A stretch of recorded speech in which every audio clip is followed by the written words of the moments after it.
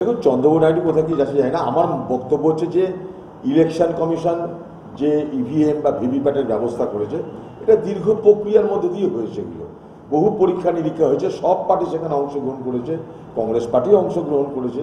আমরা সব কিছু তো করেছি, আমরা নতুন করে ব্যালটে ফিরে যেতে তো পারি না। না, আমার এটা ব্যক্তিগত মতামত। এখন যদি বলে ভাই আবার আপনারা হেরিকেলের জমানায় চলে যান, আপনি কি পারবেন? আমরা হ্যালোজেনের জমানায় বাস করছি, আমরা এলইডির জমানায় বাস করছি। এখন যদি কেউ বলে ভাই আবার হেরিকেল দিয়ে শুরু করুন আপনাদের পড়াশোনা, আমি যেমন পারবো না, এটা আমার ব্যক্তিগত মতামত। প্রত্যেকটা জিনিসেরই পরিবর্তন হচ্ছে, প্রত্যেকটা জিনিসের আধুনিকরণ হচ্ছে।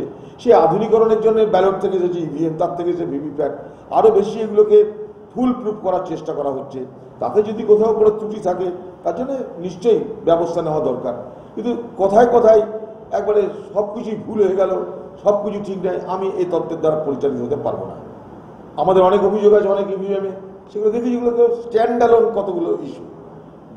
ইভিএম একটা খারাপ হতে পারে, সব ইভিএম তো খারাপ হতে পারে না। ভিভিপ্যাট একটা খারাপ হতে পারে, সব ভিভিপ্যাট খারাপ হতে পারে না। এগুলো সব স্ট্যান্ড অ্যালোন, আলাদা আলাদা, একটা এক একটা বুথে একটা, এটার সঙ্গে আরেকটা কোনো যোগ নাই। অতএব এগুলোর মধ্যে যাই না, চন্দ্রবাবু নাইডু তারা সে তো বিরাট